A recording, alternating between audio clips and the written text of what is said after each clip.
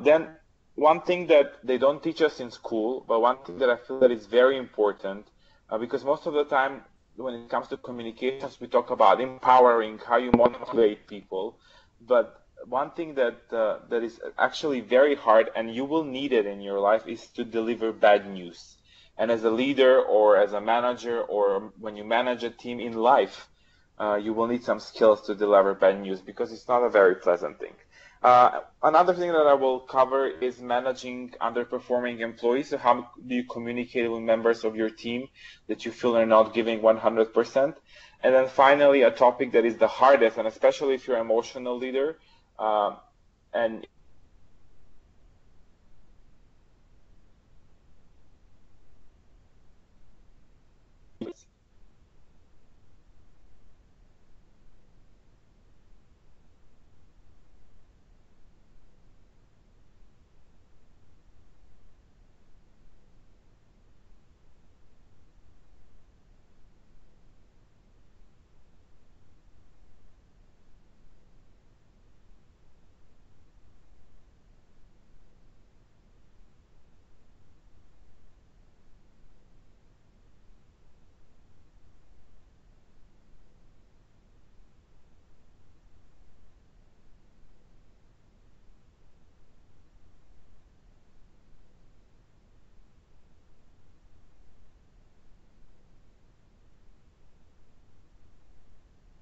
can you hear me? Hello?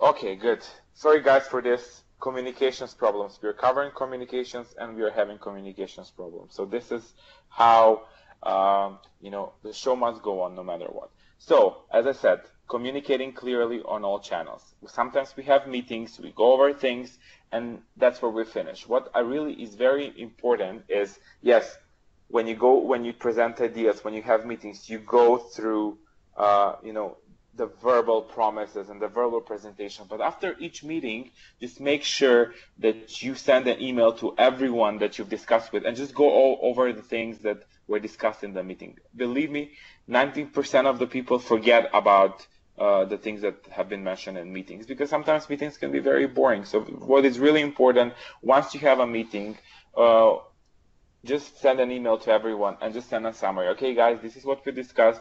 These are, the things that we need to cover. Now, be consistent in communications. And this is very important when you're managing a team, when you're managing a company. And it has to do a lot with the vision. Because the biggest problem that I had in my years as a managing director of my agency is that I had the vision in my head. I felt the vision. I lived the vision. But the problem that I had, I was not communicating the vision, and I was not checking if my employees understood the vision of your company. So what I do right now, and what I do most of the time now, is once a week I just go to my employees, go to my colleagues and say, guys, do you remember what was our vision? And it may sound very stupid to you, like why would you repeat the vision? But what is really important is all of us forget about the vision. And if you don't understand the vision of the company, it's very hard to to do anything, because how are you supposed to sell? How are you supposed to deliver results when you don't understand the vision of your company? Again, put it black and white. Everything you discuss, just put it in black and white. I had a huge problem right now for an event that we recently did in Montenegro. We had a partner, and most of the communication was done verbally. It wasn't done in writing. And from our side, we understood things one way. From their side, it was completely different. And the mistake was completely ours, because we had previous communications with them, and we thought, this time it's going to be the same, but it wasn't. And the issues, the problems happened because we didn't put things in black and white. Always, especially when you agree on terms. And I'm not talking here about contacting your lawyers and drafting a contract, but just really putting things in black and white and summarizing what has been discussed and what are the next steps. Another important thing is not overpromise. Now, what happens when you are leading a team, when you're leading a company? At the beginning, you're overexcited. You really believe in the vision. You really believe in product. You really believe that you will deliver, right? And what happens is you start promising people things which uh, you want to do, which you want to give, but the reality is a bit different. And I will tell you about a mistake I did at the beginning of my company. When I launched my company 6 years ago, I was so excited about the company, and I thought that in 1 year we'll become millionaires. And then when we become millionaires, we'll have a kindergarten, we'll be the next Google. Now what happened? I mean, we didn't become millionaires, obviously, but what happened is that I promised people certain things, and when I was not able to deliver, and I understand why I wasn't able to deliver. I wasn't able to deliver. Yeah, I'm changing Semich presentations. Now I'm on the slide where it says don't overpromise. So when you promise something, like the employees really hold to that information. And when you don't deliver, even though if you wanted to deliver, but because of financial situation, because of things that are happening, you're not doing it. The reality is that in the eyes of the employee, of your team member, you're a liar. So what I do right now is, obviously we have targets in the company, and I surprise people, because it's more important to surprise people and give them something extra than to overpromise something that is really, really big, and then it will not happen. Now, don't rely on common sense. We're, in our heads, some things are common sense. You would expect that everyone would do them. It's the first slide all the time. I'm switching. I'm actually on another slide. What about the others? Is it switching or not? Okay.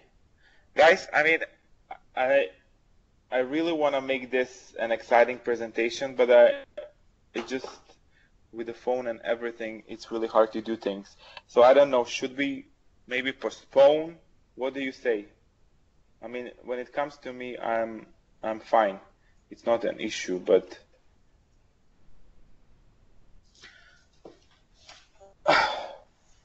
okay.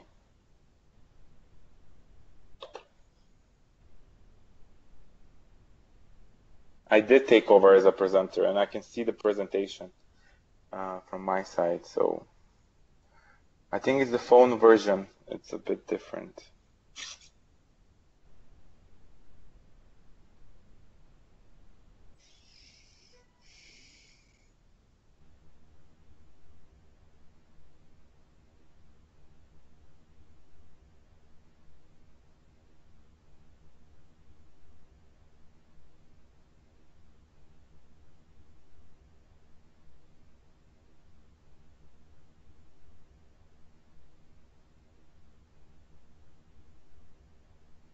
Can you see me changing the slide now?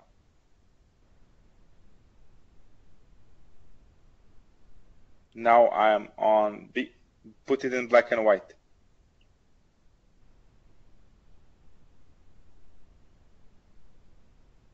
Okay. So some people can see it, but some people can't see it.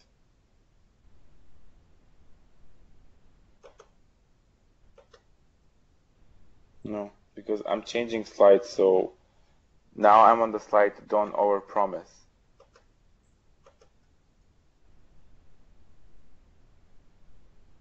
No.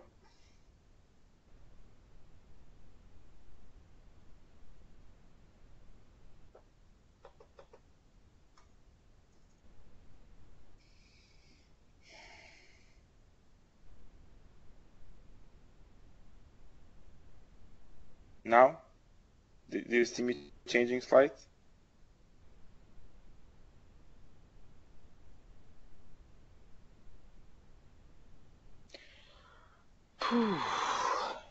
Okay, let me try to redial, and this will be the last time I try. So, and then if it doesn't work, we'll postpone.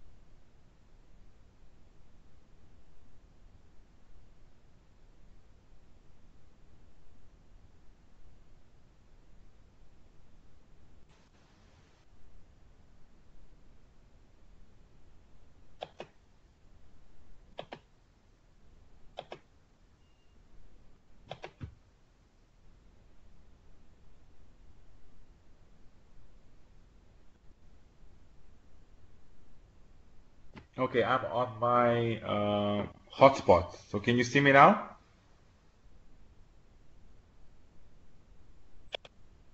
Does it work? Everyone can see me? Okay, good. It always has to be complicated. Cool. So do you want me to start all over, or shall we continue like from where I stopped? Okay. So we covered communicating clearly on all channels. I just have to take my phone.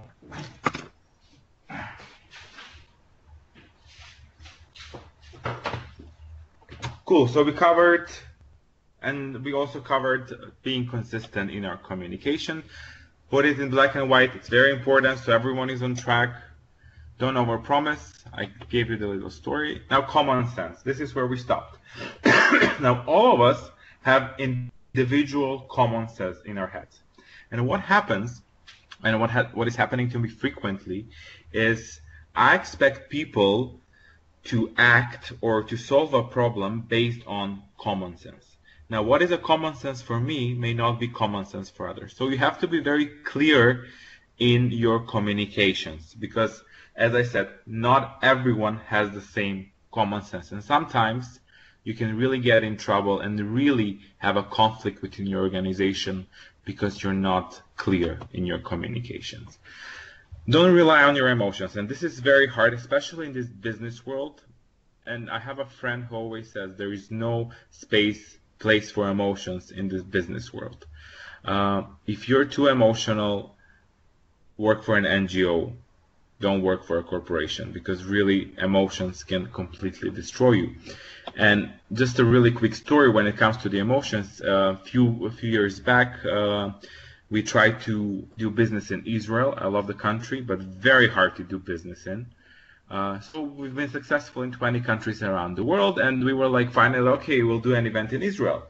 It was a marketing event, actually. And now what happens in Israel, if you want to do a marketing event, the president of the Israeli Marketing Association has to approve the event. So I sent her an email, I'll be coming to Israel, I would really want to see you and discuss the support of our event. Because what happens is once you have the support from the Israeli Marketing Association, then they spread the information and pretty much your target group knows all about the event. So we went for the meeting and she was like, wow, the event that you're doing is amazing, really good event. And I got so excited. I got so emotional. I'm like, yeah, this is it. We'll do the event in Israel. It's going to be a major success. And then at the end of the conversation, she said, you know what?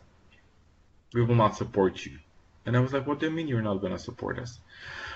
She's like, well, you know, we're the only marketing association in the country. We've been here for 50 years, and it just feels a bit awkward to support an event that is not produced by us.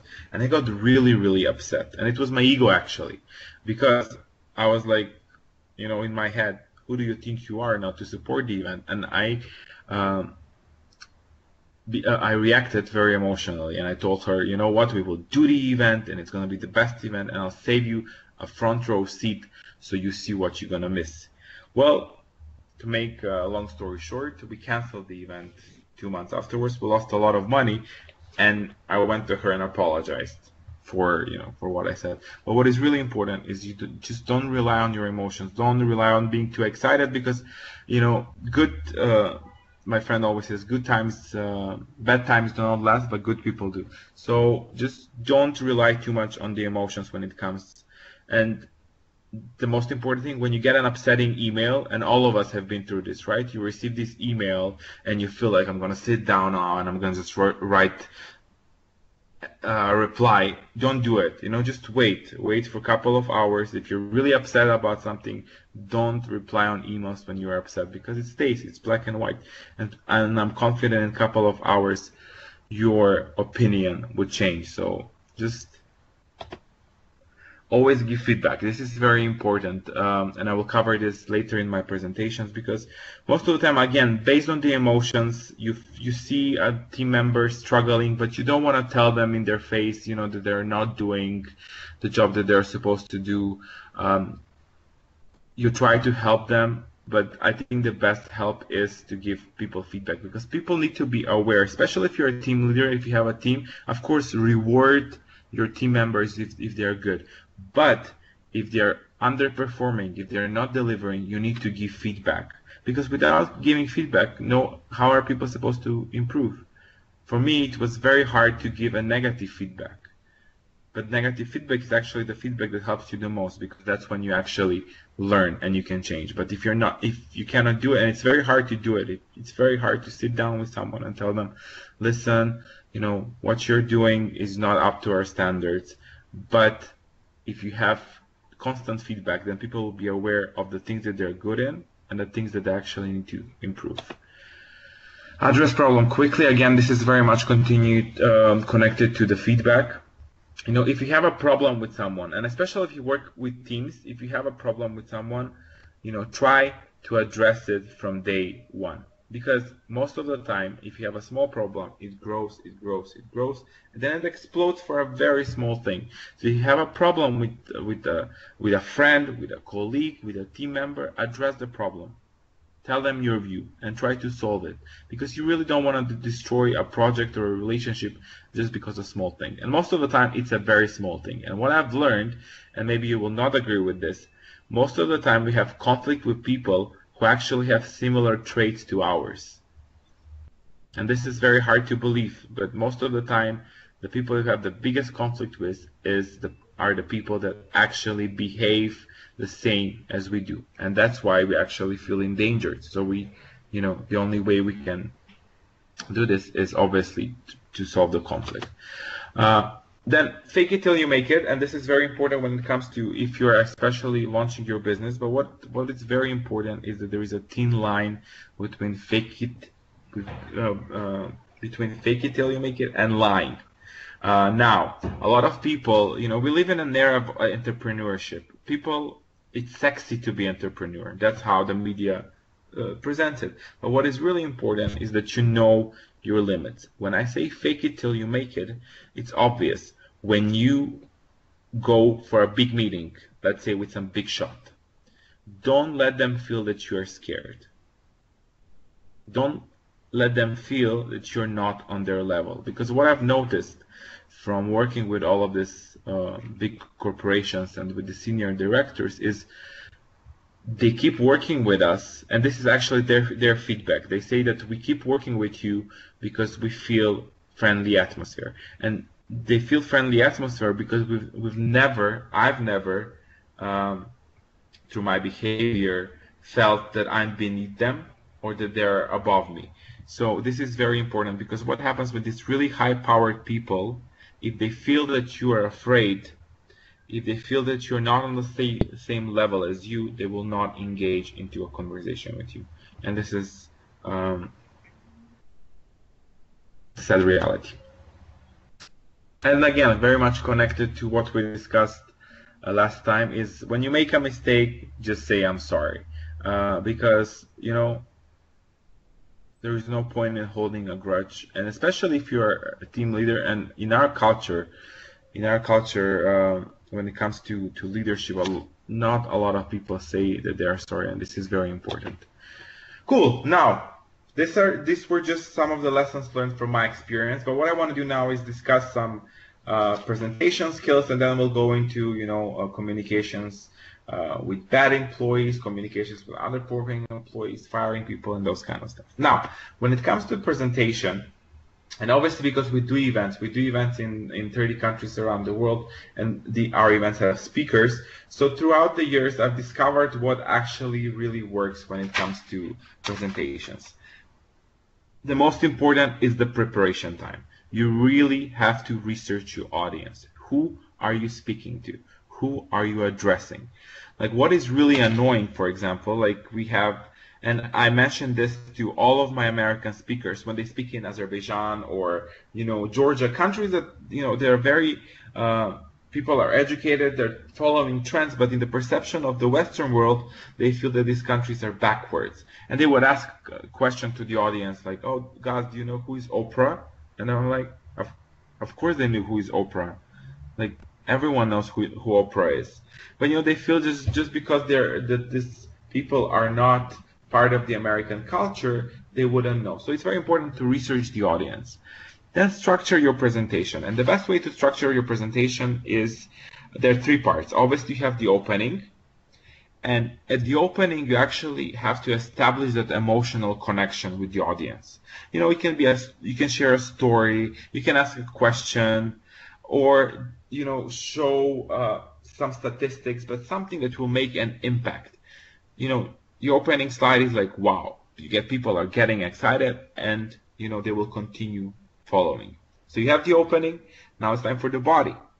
Now, when it comes to body, it's very important when you prepare the presentation to create 3, 5, 6, how many points you want, and just stick to those points. And then, of course, we have the closing. And the closing is when you give the audience something that will stick with them. You can go back to the opening, but something, you know, that will, in a way, summarize everything. So you've researched your audience, you've created the structure, you have the opening, you have the body, you have the closing, and the most important thing is practice. Practice, practice, practice. But what I've noticed is that some people, they memorize. They don't practice, they memorize. And what happens? They sound very robotic, number one. And number two, if there is a question in the middle of the presentation, they cannot go back afterwards to presenting, because, you know, they have, when they practice, they memorize it, they memorize the flow, they memorize what they're going to say. So when someone interrupts them, it pretty much destroys the image that they've created in their head, and it's very hard for them to go back to presenting. So don't memorize. Actually, what I do with my presentations, they're very visual. You guys noticed in the previous presentations that I use a lot of images. This time it's a bit different, because we will talk about, you know, some terms that I want, that, and some steps that we need to follow, so there's going to be more text. But really, just work on those visuals. And why I use visuals is not because I want the presentation to be pretty. Yeah, the presentation will be pretty. But the visuals are a reminder to the story that I want to tell. Because when you don't memorize, when you know the concept of the presentation, you need something, you know, that one thing, you know, that will keep you on track. So you also don't, you know, start talking about things that are not actually in the presentation. Now, you've practiced, and it's time to present. What is really important is for you to be brief. You don't want to have a slide and talk about that slide for 20 minutes. Why? Because our attention span as people is 8 seconds, which is 1 second less than the goldfish. So don't expect you have, you know, you spend 10 minutes talking on one slide. Don't expect that people will follow you. It's just not going to happen. So be brief. Go straight to the point. Ask questions to keep the audience engaged. This is very important, because you know, it's also a pause for you. It's also a pause for you to relax, but also the audience will appreciate it, because they feel that you're interested in what they have to say. Again, speak to your demographic, and when I say speak to your demographic, is very much connected to researching the audience that you will present, and backing people. For example, if you put a finance person in a marketing conference, you can immediately notice that they're from a finance institution, because they have that, you know, banking kind of behavior, a little bit something that the marketing people cannot connect to.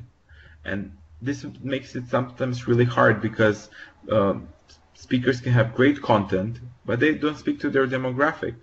You know, marketing people are creative, they want visuals, and then you have a finance guy, you know, with percentages, with boxes, with this kind of stuff, and they just cannot connect, because they're actually not speaking to their demographic. Working on your tone, obviously, you know, don't try to have a pitchy voice, try to have a stronger voice, and this way your statements will have a much bigger impact. Again, avoid speaking softly. One thing that I try to avoid, and it happens all the time, for me there are two things: push and like. I don't know, but when I was studying English, in this, like was like the most commonly used word. So what I try to do is eliminate that word like. Are you guys using that word in your communication? It's the worst thing. It's the worst thing that can happen, especially if it's a formal presentation. Try to avoid and then you know, like, and don't use words like don't. Your thing as a presenter is to give solutions. So don't say don't do this, don't do that. And actually, this is what I actually wanted to cover. Are you guys with me? I don't see any interaction. Can you follow me? Can you hear me? Like yes. Okay, good, good. Don't use words like don't. Now what? This is very much connected to also to your assignments for the BlackBerry. And this is a very positive comment for everyone and a lesson. When you are asked to provide solutions, you need to provide solutions. You don't say, BlackBerry didn't have this, BlackBerry didn't have that, or you shouldn't do this, don't do this. No, you should actually provide a solution. Because what happens if I tell you, don't think about an elephant? All of you thought of an elephant, right? That word don't is just, you know, it just destroys everything. And as a presenter, you need to provide the solutions. You want to tell people this is what you need to do, not you shouldn't do this. Cool. And of course, PowerPoint, even though a lot of events, a lot of companies are trying in a way to get rid of PowerPoints, you will see a lot of events saying death to the PowerPoint, death to the PowerPoint. I still think that a nicely designed PowerPoint with nice images, it just gives nice visual representation of your presentation. But some of the points for a good PowerPoint, number one, as I said, use nice images. You should have 1 or 2 sentences per slide. It should be entertaining, so try to have some fun images, you know, some content that people will connect to. And in a way, they are your guide to the presentation. They are not your presentation. So the images are guiding. You're the storyteller. You tell the story through the images, but don't expect the images to, you know, word by word the images to have word by word the things that you want to actually present. That PowerPoint, you shouldn't use fonts smaller than 32. And I just hate when people, you know, they load this PowerPoint slides and there is so much text you cannot read anything. So you should have maximum 5 or 6 lines per text. You shouldn't have a logo on all sides. And actually, this program, they asked me to put logo on each slide. And actually, I don't see the point of putting a logo. It's not like people will forget who you are. And then the worst thing is you don't, and a lot of events do this, or a lot of speakers do this. They print their their PowerPoint and they hand it out to the audience. And this pretty much is like going to the movies for a movie premiere and someone gives you the script and you read it and you understand what has happened. The whole point of the PowerPoint is to show your story. If it's all printed, people will actually know what you're going to present them. So there will be no engagement. They will already know the things that you will cover. Do we have any questions up to here? Is this helpful?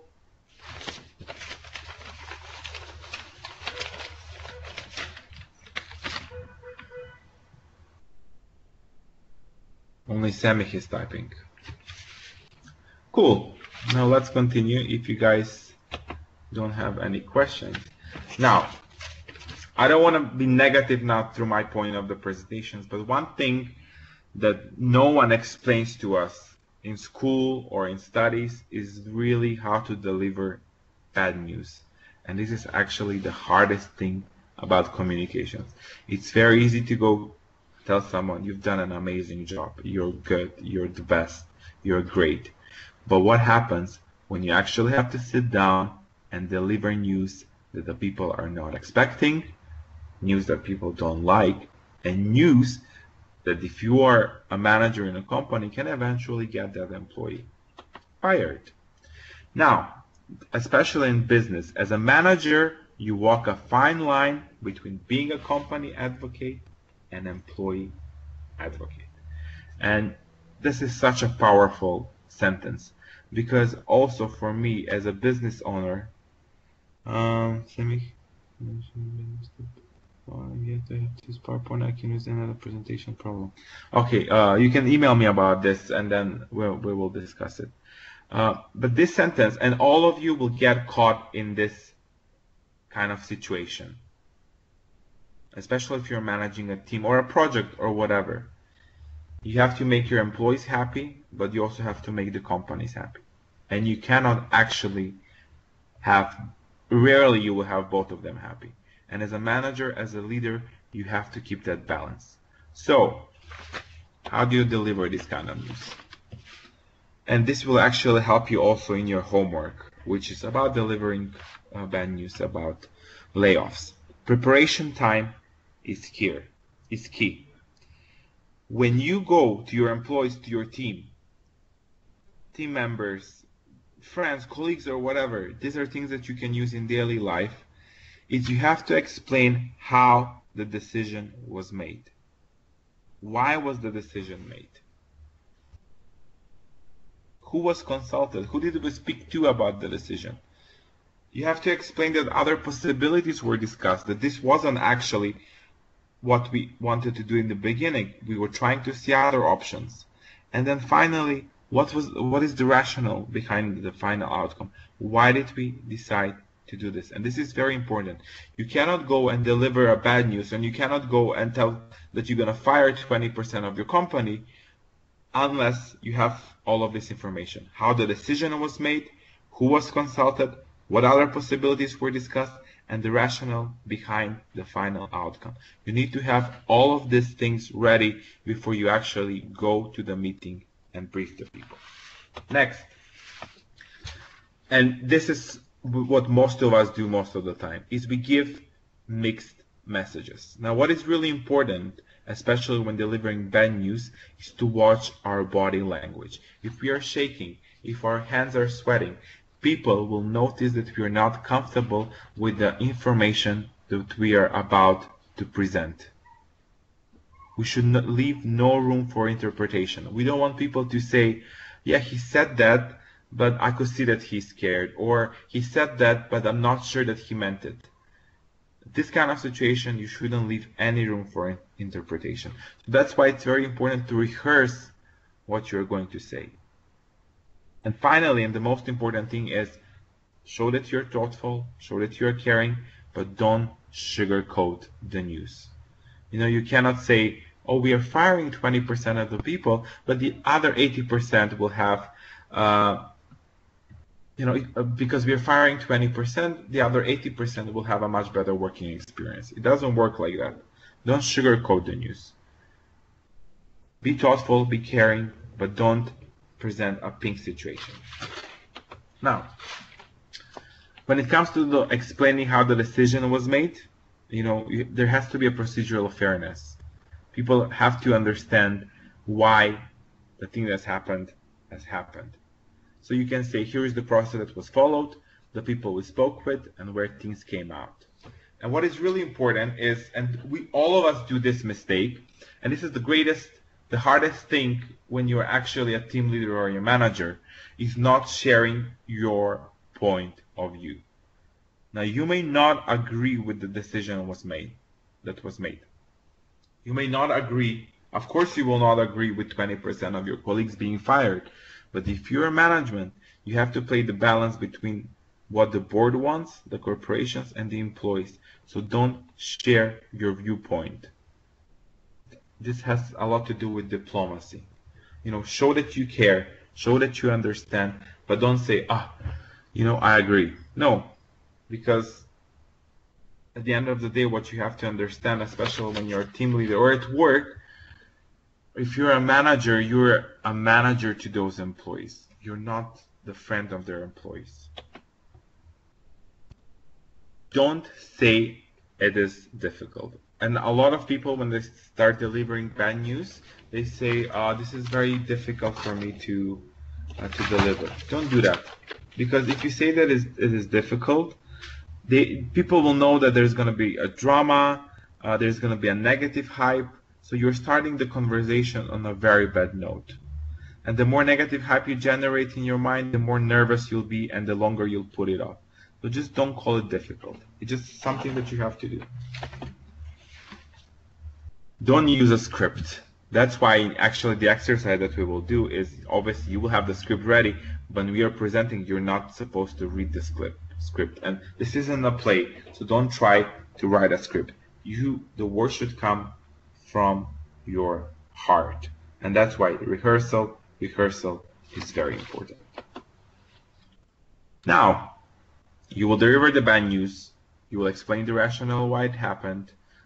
You will explain who consulted. And what is really important is that you allow people to vent.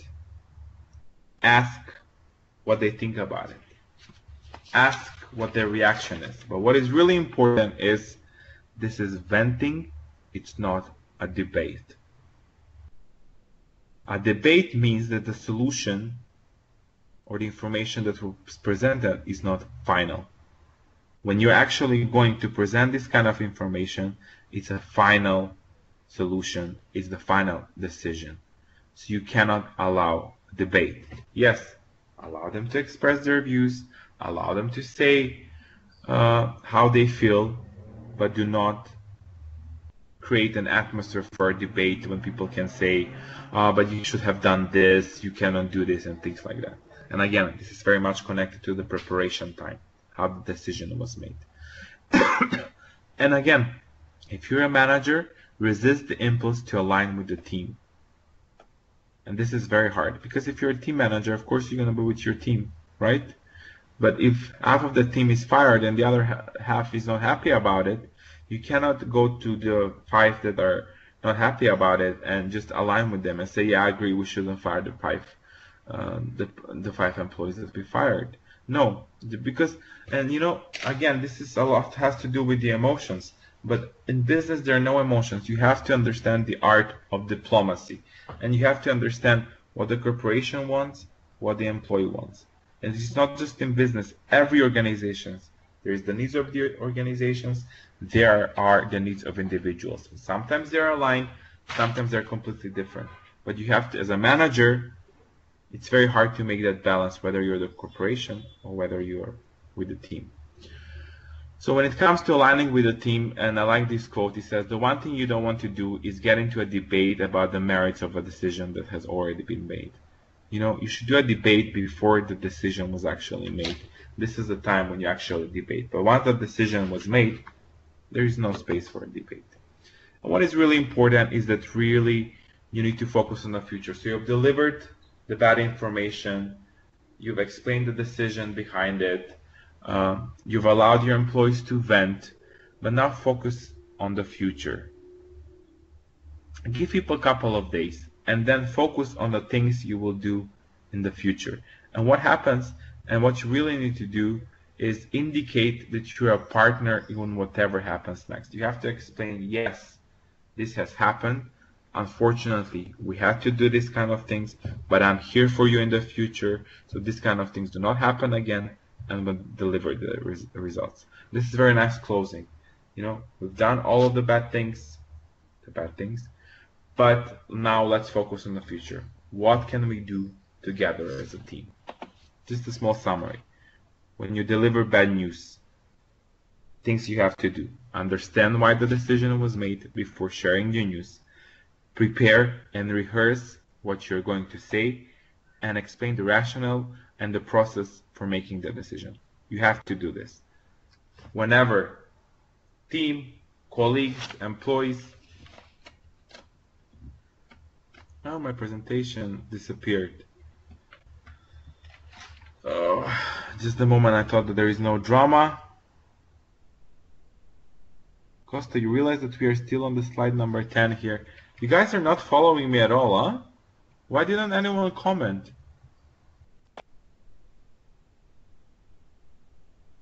Ah, you have? Okay. But now my PowerPoint disappeared. Let me load it again.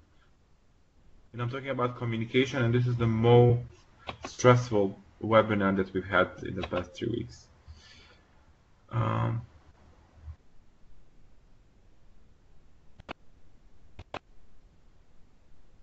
Alexander, can you upload my file? It disappeared.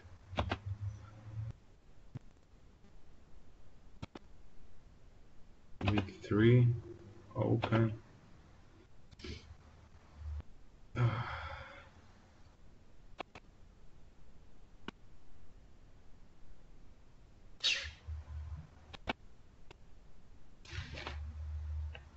Okay, everyone is following me manually. My computer doesn't work, my PowerPoint. At least we are communicating. You know, we can still communicate through the messages. Okay, I had to re-upload my presentation, so I have to go back to the slide. Okay, sorry guys about this. You know, this was supposed to be the cherry on the pie, the presentation that summarizes everything. And okay, so focusing on the future.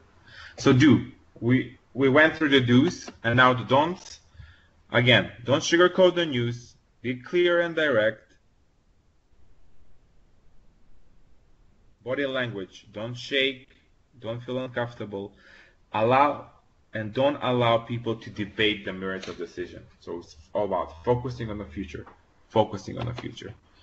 Now, another thing that is very important is be compassionate but not emotional. Because you don't want to be the victim in the situation, right? Whatever you do, do not portray emotions or play the victim during these kind of conversations. And this is the hardest thing, especially if you're an emotional person. God, I mean, you will suffer. But eventually, you'll learn and you'll do it. Now, we will not go through this. This is your homework, actually. Now, I want to talk a bit about communications and workplace conflicts. And we spend like 8 to 10 hours a day at work. And of course, it cannot all be pinky and friendly. Obviously, we're going to have issues with our colleagues, with our management. So I just wanted to talk about how to avoid these kind of conflicts by communicating clearly. One thing that I learned is when a conflict arises among team members, among colleagues, action should be taken very quickly. Again, I said this in the beginning, don't wait for things to pile up. Address it as soon as possible. You have a new team member, you see that they're not delivering, address it. Ask them, what are the reasons for the project not being delivered? Maybe they have some personal problems that you don't know about. That's why we need to address these kind of issues, because by addressing them immediately, we give ourselves time to solve them faster. If you wait a really long time, sometimes issues can be unsolvable. Now, setting clear expectations. If you're a team member, if you're a leader, both in terms of what you expect from your team and what they expect of you, set these expectations. Guys, as your manager, what do you expect from me? Hear that input. And then you explain what you expect from your team. So everyone has the same expectations. Because most of the time, conflicts happen because we have different expectations about things. So that's why from start, this is what I expect from you. What do you expect from me? Listen to your team, listen to what they have to say. And then recognize and respect personal differences. Not everyone in the workplace can or is the same. Of course, there will be people with different attitudes, people have different opinions, and you have to recognize and respect this. Not everyone at work is going to be like you. As a team leader and as a manager, I think some other things that you have to be aware of is, and obviously to avoid this kind of conflict, is number one, define acceptable behavior. Don't think that people will assume what is acceptable or what is not. What happened with us, I assumed that people would know how certain processes are done within my company, but that's what I thought. The reality was different. So what I did, I created this manual about our company where it explains all the things, all the processes. So we don't have to spend time to ask, oh, where is this folder? Where is this document? And things like that. Define acceptable behavior. Define everything within your team. And define what is acceptable. Some companies allow working from home. I don't. I have creative people coming and saying, I'm really innovative. I really want to work for your company, but I'm a kind of person that works from home. That's great for you, but as a company, I need someone to be in the office and work with us as a team. That kind of working from home is not acceptable. But this is very important that you define it from day one. Again, hit conflicts head on. Try to prevent it from growing. And then this is very important, understanding the WIIFM factor. Do you guys know what this is? WIIFM. Do you know what this stands for? What's in it for me? Because a lot of team members, behave like that. All of us behave like that. What's in it for me?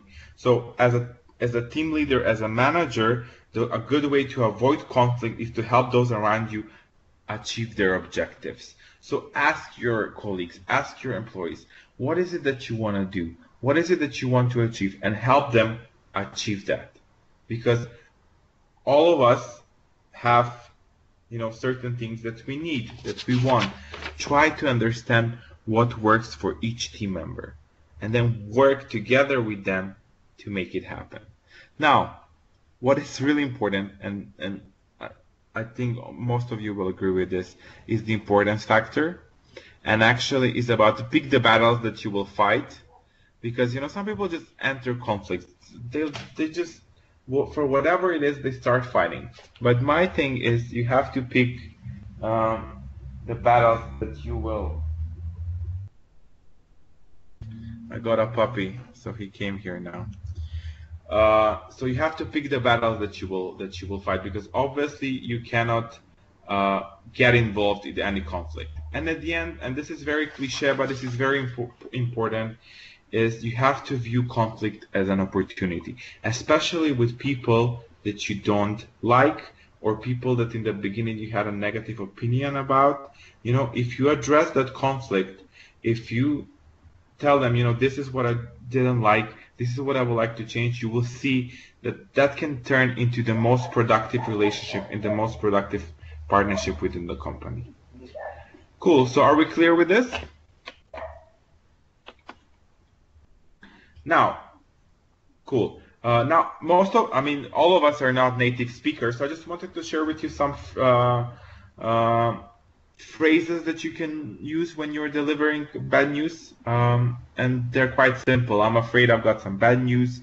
I'm sorry to have to tell you that. I regret to inform you that. I'm afraid to inform you. It is my unfortunate duty to tell you. I'm afraid I won't be able to. These are just some phrases that you can use when you send emails, when you try to, when you actually have to deliver the bad news. Now, when it comes to the explaining why, again, we discussed about the rationale. These are some of the phrases that you can use. Unfortunately, there are some problems with. After consulting with my colleagues, if you look at the attached information, you'll see that just some phrases that you can use to, for the explaining part of the process. And then, again, you have to offer sympathy, but you shouldn't be too emotional. So I like these phrases. Please accept my apologies for, for any inconvenience this has caused. Please accept my apologies. I know this isn't what you wanted to hear. Please accept my apologies. I do wish that the situation were different.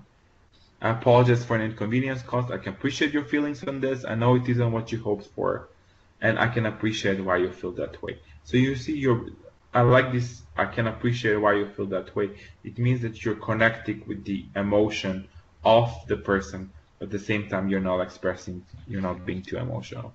So you have the PowerPoints, you'll have these things that you can actually go through, and you can use them.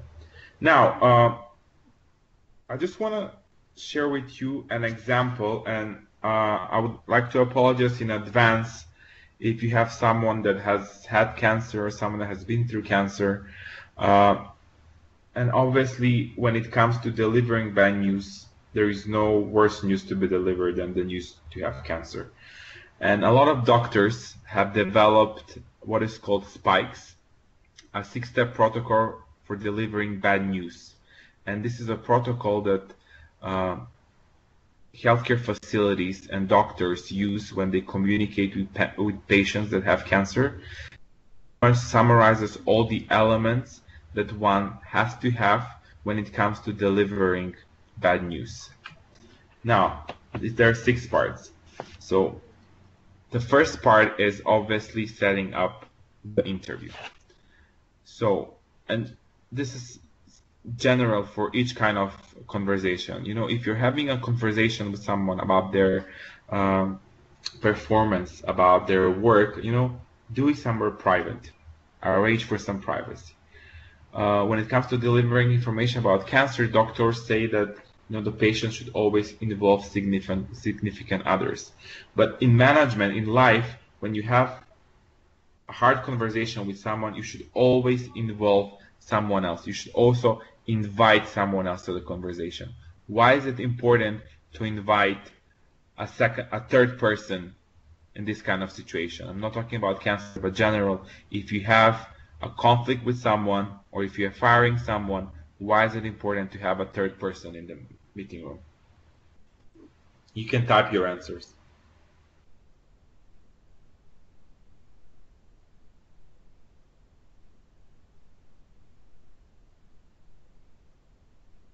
Yeah. But what else? Mostly in America, what happens? And America is very well known about this.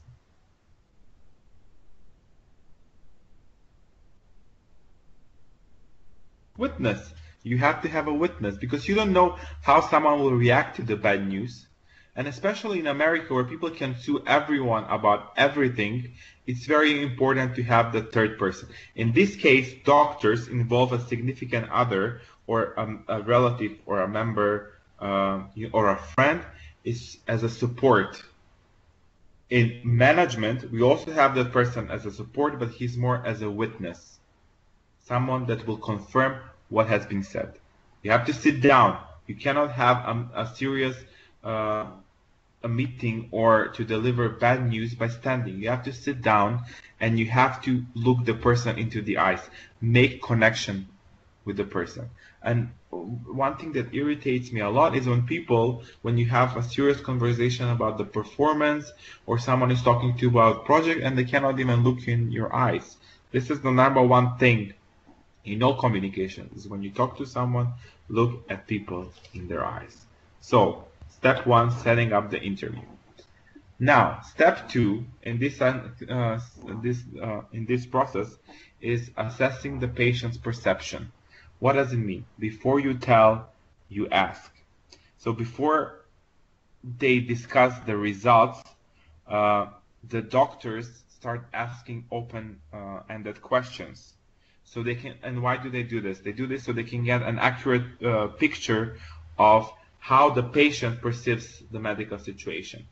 In a case of dealing with an employee, start asking open-ended questions to understand whether your team member really knows what this meeting is about. You're setting the tone.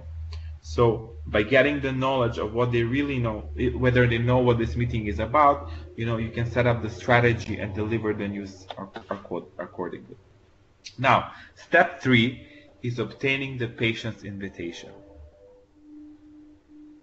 And this is when you set the tone for the rest of the communication. And what usually doctors do in these kind of situations is they ask the patient, how would you like me to give the information about the test results? Would you like me to give you all the information, or sketch out the results and spend more time discussing the treatment plan? You just want to see how far you can go with the information. This is very important, and this is very also important in checking whether the person is psychologically ready to hear that information. Obviously, it's different in management, but obtaining the patient's invitation, it means that you have done the preparation, you have established the eye contact, you have assessed the perceptions, and now you're actually going deeper into the conversation and delivering the news. And step three is actually the hardest steps of all of this.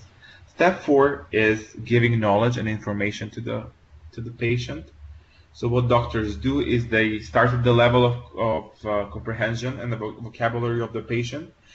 And this also has to do a lot when technical people deal with non-technical people. Try to tone it down. Try to dissect the information. Doctors cannot go to patients with this medical terms and explain to them in medical terms, oh, you have this, this, and that. No, they have to say it in plain words. They have to use non-technical words. This is very important in communication especially when you're talking to your team. You don't want to talk in terms that no one understands, and you have to give information in small chunks.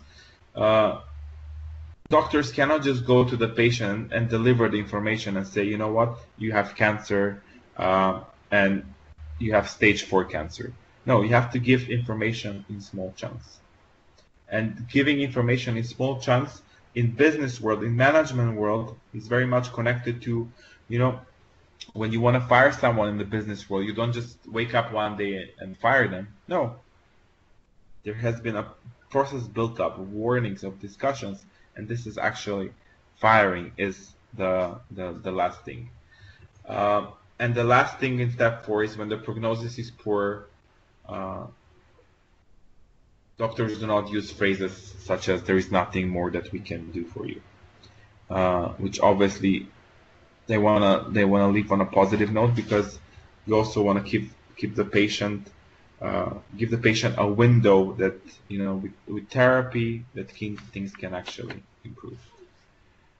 Now, another very hard part is addressing the patient's emotions, and especially not just patients, but also in the business world. What happens when you deliver bad news to someone, or you're about to fire someone? There's going to be a lot of emotions from their side. So you have to learn how to show emotions, to show empathy, but not to be emotional. And also you have to connect with that emotion. So in medical terms, doctors have to observe for any emotion on the part of the patient. So if they're starting to crying, if they're feeling sad, silent, or shocked, you have to identify what kind of emotion the person is projecting, so you can actually define your reaction. Ask them what is the reason for the emotion. If you're having a bad conversation with an employee, what is the reason for your tears? What is your reason for your shock? Because we've discussed all of this. And you will notice there are some people that when you have these kind of meetings, they instantly cry. And this is a very hard situation to deal with. What is really important also in step 5 is to give the patient a brief period of time to express his or his feelings. Also in meetings, you cannot just tell someone, oh, you know what, you're fired. You have to give them space to express their feelings, to express how they feel. And then, so this is just an example. The doctor says, I'm sorry to say that the x-ray shows that the chemotherapy doesn't seem to be working. So the patient says, I'm afraid of this. And the doctor, of course, moves the chairs closer and says, I know that this isn't what you wanted to hear. I wish the news were better. So he understands the emotions of the patient. And he is trying to show empathy, but at the same time, show that he is in control and not show too much emotions when delivering. And then in all communications, the last part is, before we talked about focusing on the future, in medical terms, step 6 is strategy and the summary. So you discuss the things that has been discovered, and you define the strategy of where we're going next with the process. And this is very important in everything. So if you're having a meeting with a team member that is not delivering the information, step 6 should always be, okay, this is what we discussed, and I think this is and this is what is going to be our strategy for the future. You have to finish each kind of conversation with focus on the strategies. Now, another thing that I wanted to discuss is managing underperforming employees or team members. So how do you communicate with them? How do you deal with this? We're running a bit over time, so I'll make this quick. There are several things that you actually need to do in order to transform that relationship, from underperforming to a performing employee. Number 1 is that you have to give that person as much feedback as possible, and this is very much connected to what I discussed in the beginning. Is if there is a problem, you address that problem immediately. You don't wait for the problem to escalate. You have to also unearth the cause of the problem, because a lot of people underperforming not because they don't like the job, is because they have some kind of personal problem. So talk with them, see why they're behaving like that, see why they're not performing. Maybe they have health issues, maybe they have family issues, maybe they have problems, but how do you you know ask them and find out what is the reason for their behavior. Another thing is have to find out what makes an employee tick. So what are their long-term goals and aspirations, and where would they like to see their career headed? Where do they see themselves? Because maybe one of the reasons because they're underperforming is because you're, as a company, as an organization, you're not giving them what they actually need, what they actually want. Another thing which I feel is very important, and a lot of us make a mistake, is that we create this kind of targets and we don't consult our employees or our team members about these targets. We just put the targets, and of course the team is going to feel they're underperforming because they know that the targets are not realistic. So that's why it's very important to include employees in the process of outlining performance targets. And a great leader, not just a good leader, but a great leader, always follow-ups with the employees. You have the strategy meeting, you've discussed what you've discussed, you discussed the strategy, follow up. What are we doing on this? How are we doing with this? How close we are to solving this, and things like that. And you have to also reward employees. If you've had a meeting with them and you've seen an improvement, you have to reward them. You cannot just have meetings about their underperformance. When they've done something good, you also have to reward them. And then if after all of these kind of meetings and you've tried all of these things, if an employee continues to underperform, you need to formally address this behavior, verbally, then written, and then at the end, unfortunately, we need to cut the ties and fire that person. Now, and this is the last slide, is letting go of employees. And I was fired from my first job. I felt really hard, really bad. I've also fired people in my company, and it's the hardest thing that one will do. But you will eventually do it. All of us will do it. And what I've realized is, for me, it was hard to do it because, number one, I was too emotional. Number two is I was firing people without actually giving them the proper feedback before. I actually had everything in my head. I actually didn't explain to them, what I expected for them. I knew that they were not performing, but I didn't help them understand the things that they need to improve. So it will happen to all of us. And just really quick couple of advice. You should never fire an employee using emails, voice email or phone calls. It should be, in private. You should invite them and have a face-to-face conversation about this. You cannot fire an employee without warning. So that's why, slides where we talked about underperforming employees. This is the period when you actually have to define the strategy. And if you see that they're not delivering on the strategy, then you should start warning them about the fact that they're not improving. And then eventually, if they're not improving at all, obviously you need to do a written warning and fire them. Again, we've discussed this. Don't fire an employee without a witness. You need to have someone that will back up the things that you said. You have to be short. For example, you say, we've already discussed your performance issue. We are terminating your employment because your performance does not meet the standards we expect for this position. So it's very short. You don't go into a drama. You don't turn it into a soap opera. You go straight to the point. And don't let the employee believe the decision is not final. One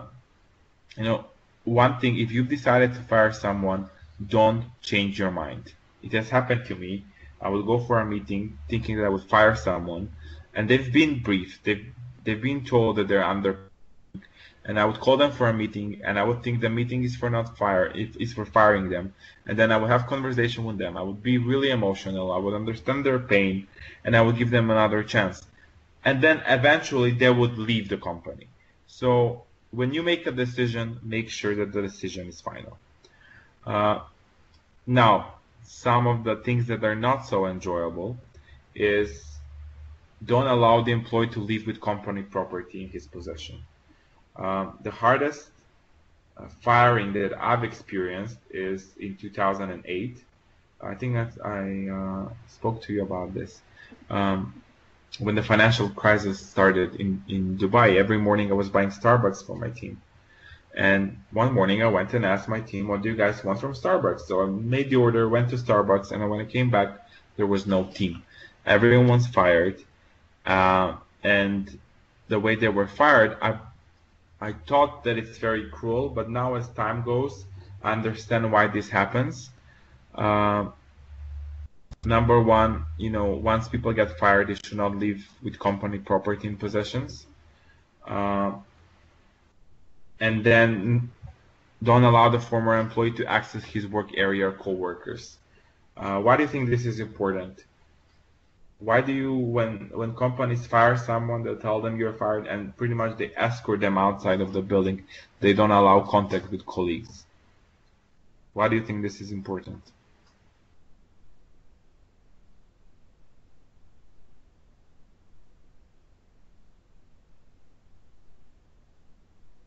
Influence? Okay. Anyone else? It will definitely demotivate others, right? You don't want to see your colleague being fired. Revenge, of course, yeah. There have been employees that go back to their office and start screaming. They start making drama and things like that.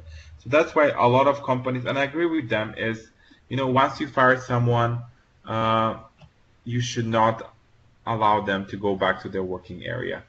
And what is really important is if you've made that final decision, is you have to change the passwords of the emails. You have to block access to accounts to the employee while you're having that meeting. I've had people that have left my company with our database because I was like, why do they need the database? But they would steal the database and leave the company, go work for another company with our database. But now I understand that, once someone is not performing and you want to fire them, the moment when you're having this conversation is when you change the passwords. This is all about security. And then the most important, this is what is happening in 99% of the situations with me, is don't end the meeting on a low note. Try to focus on the future. Most of the time you will see that, the people that you fired or people that you have let go, eventually they will find a job that, that they enjoy, a job that they love, and they would actually be happy that, you decided to let them go. And I know this is very hard to digest, but really, once they find a dream job, they will understand why they were not the right fit for your company. So for the assignment, sorry guys, I will admit I wasn't 100% today because first, the internet, everything, and the last thing is I have this monster that is bothering me the whole time. But I'm here for any feedback that you need. And if you have any additional information. What's the name of my dog? Kire. It's a Macedonian name, Kire. Kirill. It's actually his name day tomorrow. Yeah, we're celebrating his name day tomorrow. So for the assignment, we're going to do simulation and role play. So there are two parts. The first part, the deadline is May 25th. You're the CEO of a large multinational company. You're about to lay off 30% of your workforce, and your head of communication has arranged for you a press conference where you will announce the layoffs. So you have to prepare the speech, 500 words, and you have to record yourself. And the recording can be up to 5 minutes, and you don't have to worry, my recording is 3 minutes or 3.5 minutes. As long as it's a good speech and as long as it's a good delivery, that's what matters. So that's step one. And now for step two is in Teams, you will go over each other videos and you will grade them from 1 to 5, 1 being the lowest score, 5 being the highest score. So this is pretty much all for me for now. I hope that I try to convey to you the importance of negative situations. And I didn't want to sound negative. I just wanted to prepare you for situations that are unavoidable. No matter how good managers we are, no matter how great leaders we are, there will be moments that we need to fire someone, that we need to deliver bad news, and these are actually the moments that will define us as leaders. And these are the moments that people will remember us for. So you always have to know the black stuff, but also you have to know the white stuff. So this is the last webinar for me of the course. Next week is ISAGUL. I just wanted to thank you for your support and for your interaction. I also want to note that if you guys have any comments about my grades for your homework, please feel free to write to me, and please feel free to consult with me, because again, if you feel that you haven't done them the way you should be, if you feel that you want to change them, if you're not happy with the grade, just approach me and I'll make sure that we discuss it. And then this week I'll go through your crisis communications exercise. And then I'll see you in July in Struga. So thank you everyone. Thank you everyone for the interaction. And we're signing out. Bye. See ya. Okay, in step 1 of assignment, is it a speech for media or it's a speech for the employees? So you have to go in front of the employees and announce that 30% of them will be fired. Cool? See you guys. All the best. Bye.